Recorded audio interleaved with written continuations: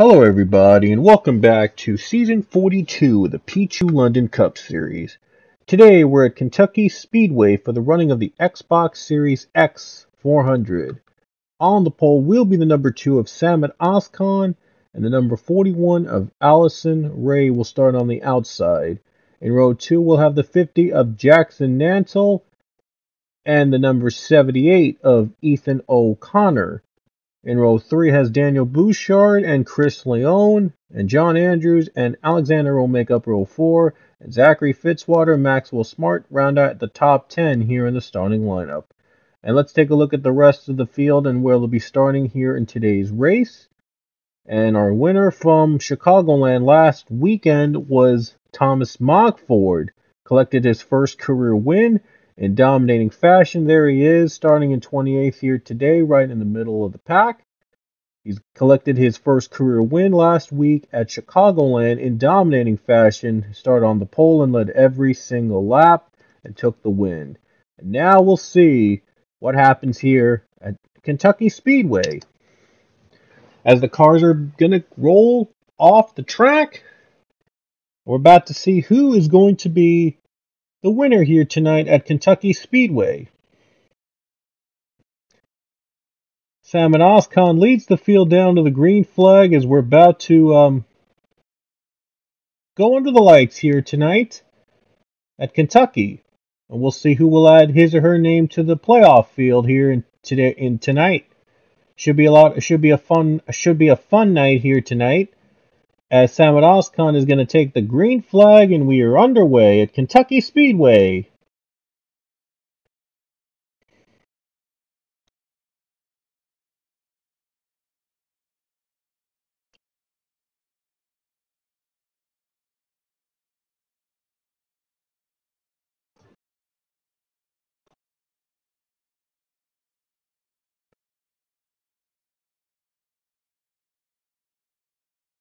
Oskan is going to lead lap number 1 here at Kentucky. Sorry, Kentucky. Last week we were in Chicagoland. Oh, a spin! And John Andrews around again. Maxwell Smart. As you saw, Maxwell Smart got really loose. Gets turned around. John Andrews also spins, and that'll bring out the caution for the first time tonight. Oh, wow. That is a big spin as Hampton Connor and Cassie Reynolds were among the drivers involved.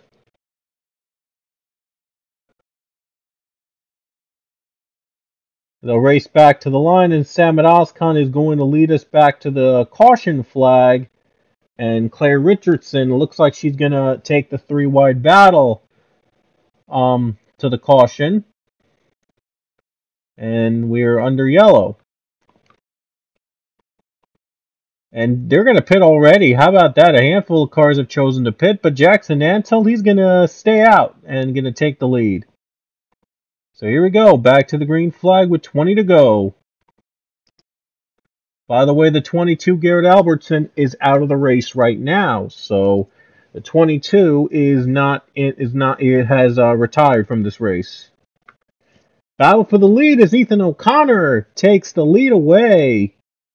There he goes, into the lead. Ethan O'Connor in the 78 car. Wyatt Quayle running in second right now. He makes the move into second place. And Dmitry Baranovsky is up to third place.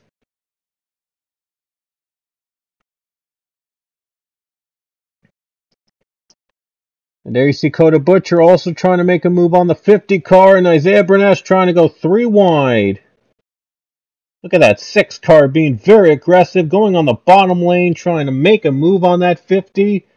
And the 99. Oh, is he going to get the run here? Oh, he's too low, and the 99 gets to the run first. And there you see, wow, nearly loose there is Cole Binion. He nearly got loose. Hayden Stringer makes his move into the front right now, into, I believe, 7th right now, the 7th position. Here comes Dmitry Baranovsky as he is going to go for second spot. Oh, oh man, he went too tight. He just didn't get the run in turn 1. Wow, he just did not get that run in turn 1. That was a pretty bad break there. And looks like another caution is out, and it appears that we have another crash involving Nick Suchita and the 48 car of Ryan Durrani. And let's take a look what happened. Looks like Arthur Richard was the one that brought the caution out. Oh, we got loose. Zach Fitzwater and Quinn Porter got into the wall, and a handful of cars were caught up with in the wreck. And Foster Henderson was also involved in the caution. A huge crash in turn 2. And that's what brought the caution out. The 53 Steve Morgan is also in the wreck. And that's the second caution of the night here at Kentucky. And they're going to pit. And looks like I think everyone is pitting, so I think the strategy game has worked out for those in front. Ethan O'Connor coming down pit road right now as the leader. We'll see who comes out first. Wow, it looks like Oscon pitting earlier might have not worked out for him. Oh, wait a minute. He comes out second off pit road behind Arthur Richard. Oh, wait, never mind. Richard's a lap down, I believe, so it looks like Samet Oscon is going to be the leader again. How about that? Jackson Antle and Dmitry Baranovsky in that order. Oh, wait a minute. No, never mind. I thought that Arthur Richard was going to be in the leader, but they're going to make Samet Oscon the leader. And now Arthur Richard's going to start right behind the leader. So this is going to be fun. Arthur Richard almost a lap down. He's going to start ahead of the leader, who is Samet Oscon. Will Samet's strategy work out to his favor? He was the one that pitted earlier, and then he took the second stop just to get the fuel to ensure that he makes it. And now we're green again. Oh, a daring move by Samet Oscon going in the middle there. Is trying to block Jackson Antle up high. And Oscon's trying to pull away. The 50 car trying to catch him. And here comes Baranovsky for the second spot. Another crash, a huge one involving Alexander Rowe. With 11 laps to go, somebody got turned, and looks like it was Alexander Rowe that got turned, making contact with, I believe, the 00 car. And that is Christian Vargas in the 00 that turned the 66, and that'll bring the caution out. And 42 takes second spot away. Oh, they nearly got contact. Hayden Stringer and Giovanni Castillo with 11 to go, able to hang on. And now everybody is good to go till the very end, unless there's overtime, and we could be seeing some strategies play out. 7 laps remain, and the 51 is not going to be an issue for the leaders.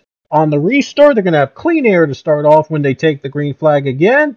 Samet Oscon in the lead with 7 to go. We're back to the green.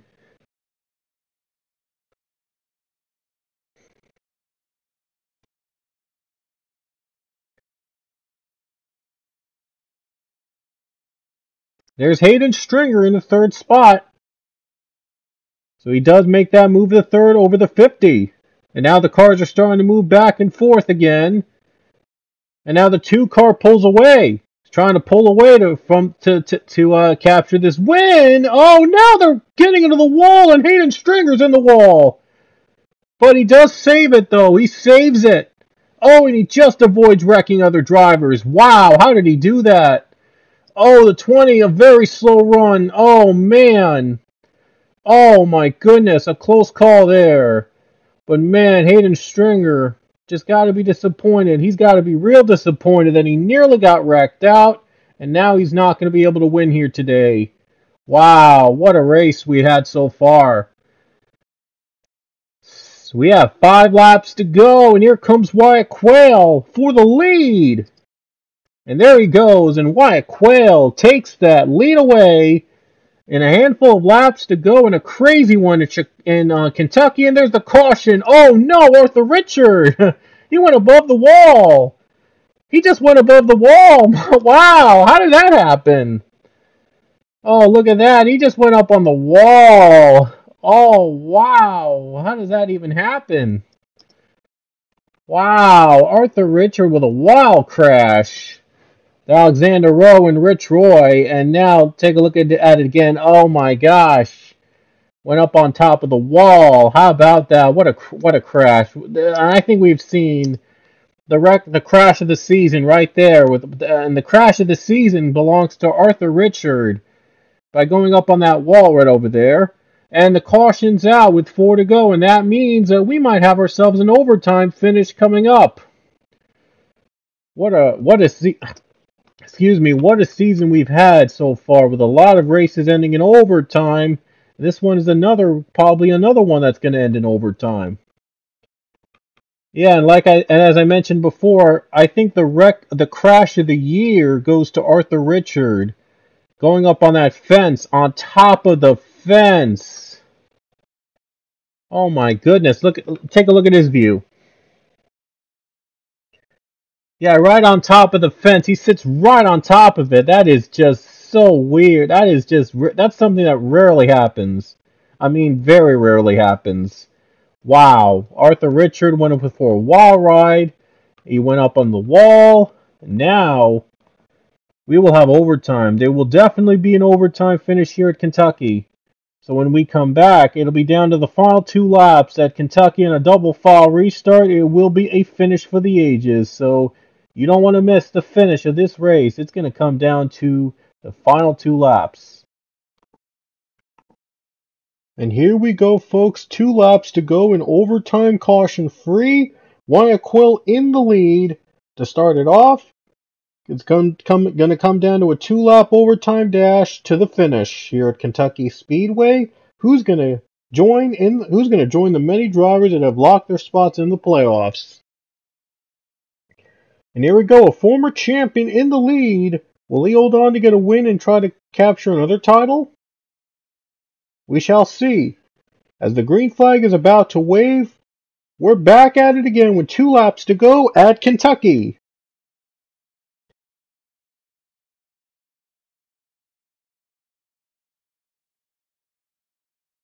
And a great start for Wyatt Quayle. Samet Oskan, he is not doing so good. Oh, the 99 Coda Butcher nearly loose. Coda Butcher nearly gets loose. But he hangs on to it as we come to the white flag, and Butcher's in the lead with 1 lap to go. White flag in the air. Cole Binion's going for the lead. Here comes Ethan O'Connor. Can he make a move? Into the final 3 turns.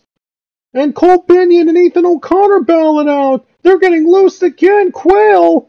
Cole Binion in the lead. Down the final corner 3 wide. Giovanni Castillo trying to get to the 2nd spot. But what a win. Cole Binion has done it. He wins at Kentucky.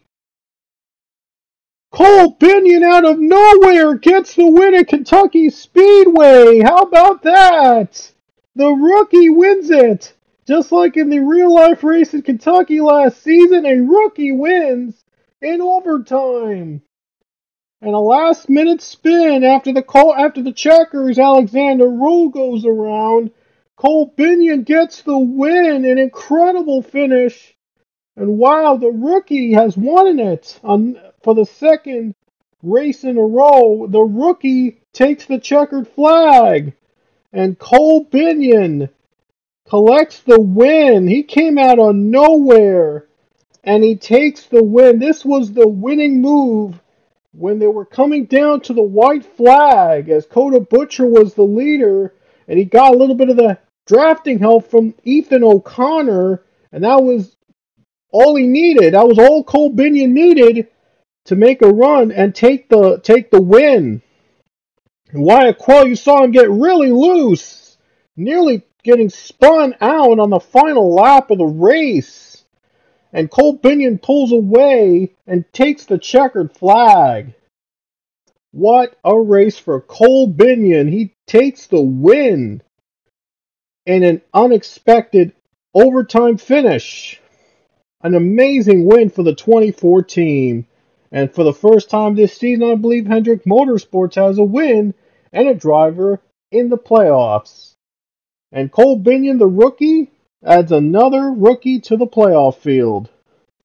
And Cole Binion, what a win for that team, man.